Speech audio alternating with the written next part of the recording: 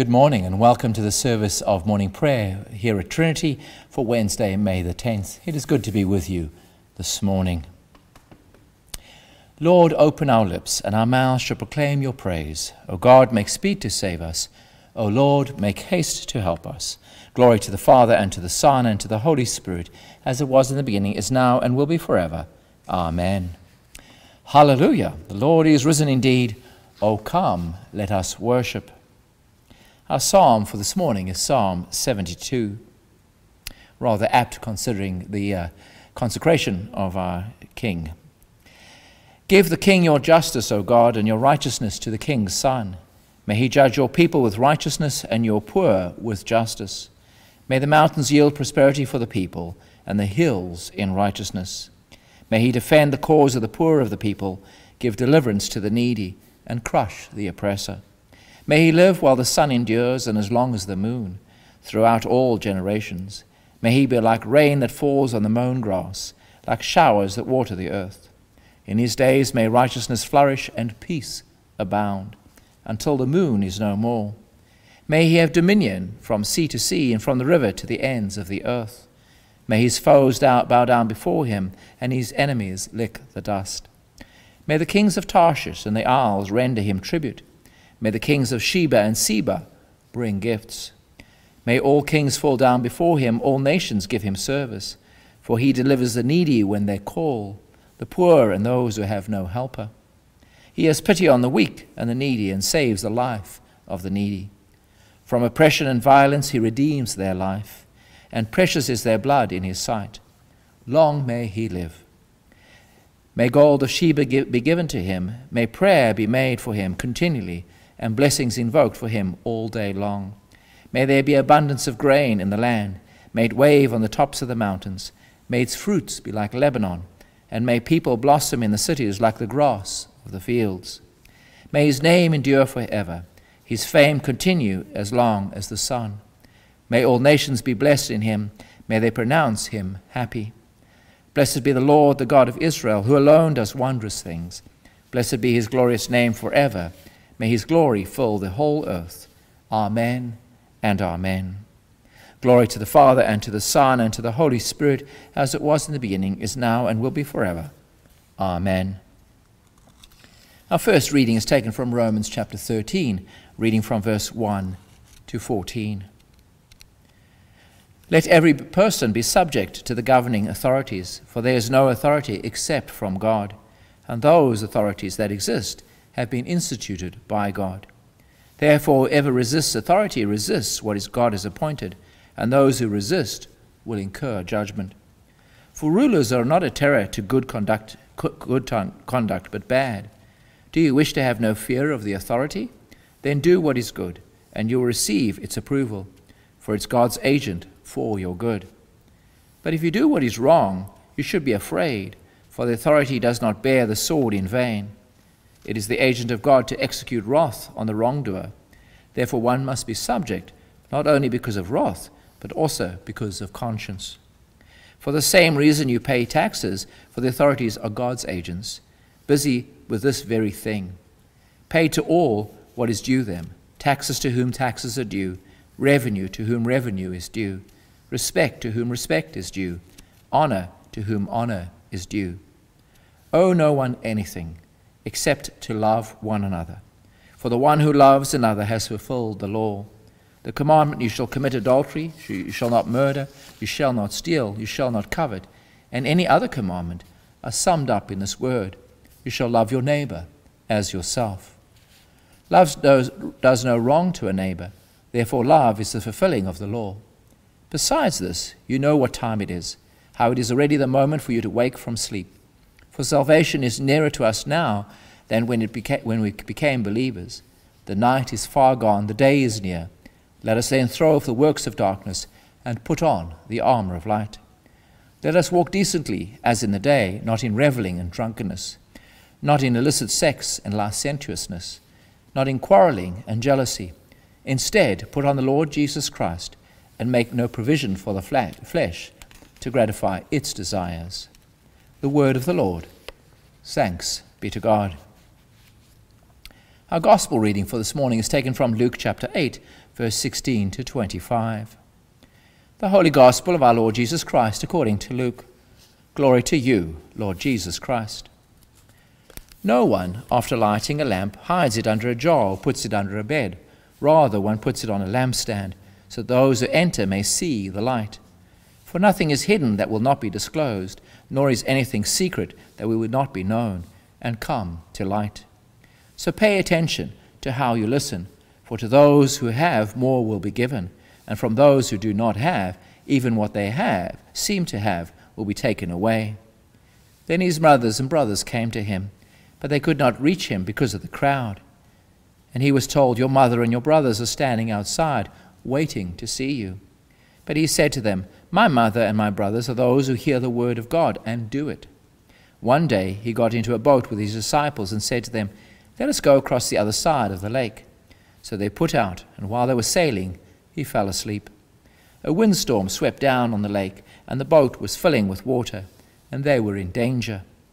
They went to him and woke him up, shouting, "Master, Master, we are perishing." And waking up, he rebuked the wind and the raging waves. They ceased, and there was a calm. Then he said to them, "Where is your faith?"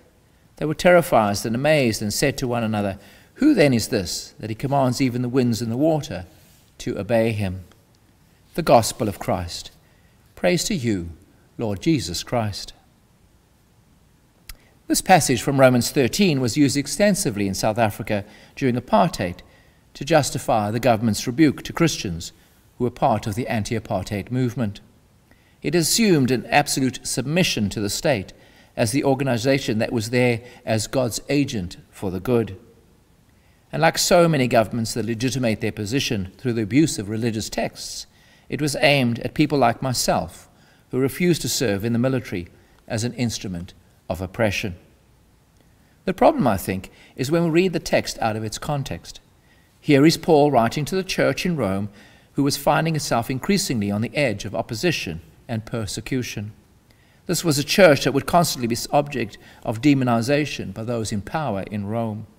This was a church that needed to demonstrate itself capable of being composed of good and law-abiding citizens. It is in that sense that Paul wants them to clearly lie as those who are on the side of the law, and that gave those in power no reason to accuse them of doing wrong. This stance ties in well with Jesus' teaching on paying taxes and giving to Caesar what is Caesar's, and to God what is God's. But a more careful reading of that passage would tell us that there's something subversive going on in Jesus' response. In indicating that the coin had Caesar's image on it, Jesus is picking up on that principle from Genesis, that God's image is imprinted upon us. As those imprinted with the image of God, including the Caesars of our world, we owe a primary allegiance and responsibility to God. It's for that reason that Paul picks up on the idea, which is the summation of the Hebrew law.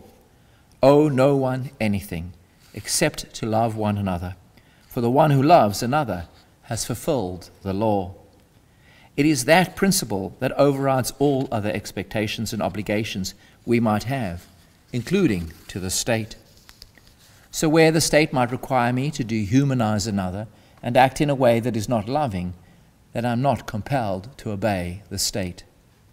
But in contrast, I'm called to act contrary to that instruction or requirement. In this sense, good neighborliness is defined by love, because love does no wrong to a neighbor. Therefore, love is the fulfilling of the law. So what does that mean in our daily lives? As Christians, we're called to be model law-abiding citizens who never give those in authority and power an opportunity to question our motive or to accuse us of wrongdoing or being motivated by self-interest. But there may come a point where that level of submission is no longer possible or acceptable. For me, growing up in South Africa in the midst of apartheid, that meant not participating in those institutions that dehumanized others and treated them as objects for control. In essence, the law required that I not love my neighbor as myself, and therefore to disobey God. As a follower of Jesus, my first and primary allegiance is always to God, and the rest is meant to follow. As a Christian in a democratic country like Canada, which places a great value on human dignity and worth, and where my own personal freedom to worship is respected and balanced by the rights of others in the law, there might not seem much to get overly politically involved in. In fact, I would suggest the opposite is true. Christians should be at the forefront of issues around alleviating poverty, fighting for basic human rights, and involvement in creation care. Creation are my neighbors as well, and part of my duty of care as a human being created in the image of God. These are items where I might easily find myself in opposition to those in power or authority. In addition, in a culture where corporations hold such significant power over the lives of others, I can exercise my power as a consumer, to exercise my calling to love my neighbor as myself. That requires that I'm attentive and informed about the world around me, and that I do exercise my duty of care, even if it is odds with those with whom the mantle of political power and authority has come to rest. Amen. We say, Hear, O Israel, together. Hear, O Israel, the Lord our God, the Lord is one. Love the Lord your God with all your heart, with all your soul, with all your mind, and with all your strength. This is the first and the great commandment. The second is like it. Love your neighbor as yourself. There is no commandment greater than these. This morning we're using Litany 15 for Easter. In joy and hope, let us pray to the source of all life, saying, Hear us, Lord of glory. We pray that our risen Savior may fill us with the joy of his holy and life-giving resurrection. Let us pray to the Lord. Hear us, Lord of glory. We pray that isolated and persecuted churches may find fresh strength in the Easter gospel. Let us pray to the Lord. Hear us, Lord of glory. And that God may grant us humility to be subject to one another in Christian love. Let us pray to the Lord. Hear us, Lord of glory. And this morning we pray particularly for parts of our communion that are in opposition to the state. We think particularly of the Diocese of Jerusalem and churches in the Middle East. We pray for our own diocese and the many different organizations that represent our sense of social responsibility for those in need. We pray for our bishops as they engage with the broader world and speak out. Grant them courage in their faith. We pray that God may provide for those who lack food, work, or shelter. Let us pray to the Lord. Hear us, Lord of glory. We pray that God may faithfully use us to meet the needs of others. We pray that by God's power, wars and famines may cease through all the earth. Let us pray to the Lord. Hear us, Lord of glory. This morning we pray for those suffering due to the ongoing conflict in the Sudan. We pray for the hundreds and thousands of new refugees now fleeing. We pray that God may reveal the light of God's presence to the sick, the weak, and the dying, that they may be comforted and strengthened. Let us pray to the Lord. Hear us, Lord of glory. This morning we pray for those on our parish prayer list and those who've requested prayers of us. We pray that God may send the fire of the Holy Spirit upon God's people, that we may be a faithful witness to Christ's resurrection. Let us pray to the Lord. Hear us, Lord of glory. We pray for our collect for the week. Almighty God, your Son, Jesus Christ, is the way, the truth, and the life. Give us grace to love one another and walk in the way of his commandments, who lives and reigns with you and the Holy Spirit, one God, now and forever. Amen. And we pray for our collect for King Charles. Lord God, in your power you provide for your people and rule over them in love. Grant to your servant Charles, our King, the wisdom, the spirit of wisdom and government, that being devoted to you with his whole heart, he most so wisely govern that during his reign your church may be protected, and Christian devotion may continue in peace, that so, persevering in good works to the end, he may, by your grace, enter your everlasting kingdom, through Jesus Christ, your Son, our Lord, who lives and reigns with you in the unity of the Holy Spirit, one God, now and forever. Amen. Gathering our prayers and praises into one, let us pray as our Saviour taught us. Our Father in heaven, hallowed be your name. Your kingdom come, your will be done, on earth as it is in heaven. Give us today our daily bread. Forgive us our sins as we forgive those who sin against us. Save us from the time of trial and deliver us from evil. For the kingdom, the power, and the glory are yours, now and forever. Amen. Let us bless the Lord. Thanks be to God. Just a reminder that we are in the process of doing a course on Fridays at 11 o'clock till 12:30 called Living the Questions.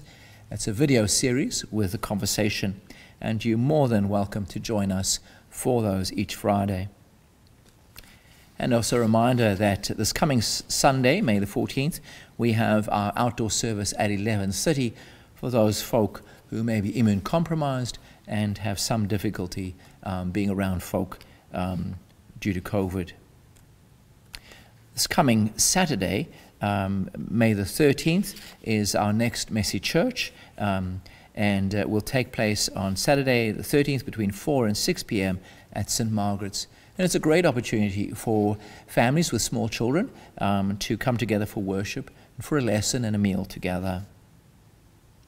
And the reminder that we have our women's breakfast coming up this coming Wednesday, May the 17th at 8:30, and it will be at Stack, which is on the corner of Cummer and St. Vincent in the strip mall there.